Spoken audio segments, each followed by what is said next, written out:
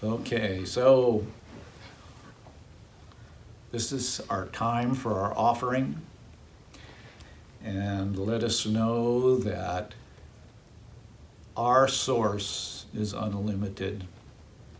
And at this time of year, and in this COVID-19 2020 situation, there's a lot of people who could use some support of nature. And if you're feeling so inclined, we ask you to give. You can give to the church, you can give to all these organizations out there that are looking for help.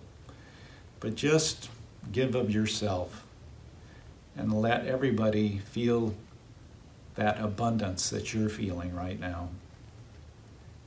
And we give thanks for what we receive, and we let go of it into God's hands, and so it is.